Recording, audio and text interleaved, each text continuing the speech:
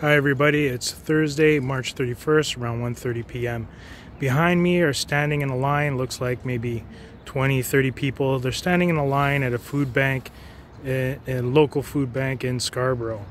Meanwhile, I just read an article yesterday from the CBC that the Canadian government is pledging $50 million to Syrian humanitarian aid that the UN is requesting.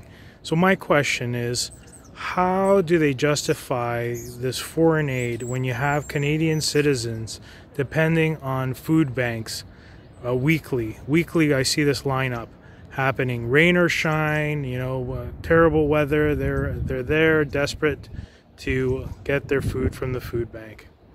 We need to end all foreign aid, and until the Canadian needs are fulfilled. Canada first.